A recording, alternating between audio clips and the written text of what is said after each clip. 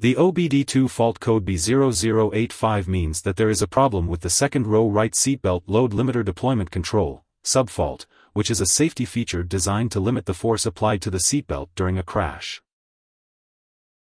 When you encounter this OBD error, the vehicle typically exhibits the following symptoms. 1. Airbag warning light is on.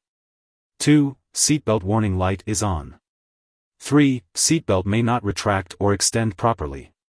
Now we talk about possible causes, and how to diagnose and fix.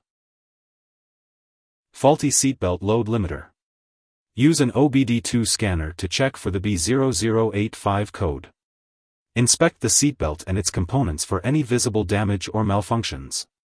Replace the faulty seatbelt load limiter with a new one. Make sure to follow the manufacturer's instructions and safety procedures during the replacement process. Wiring or connector issues.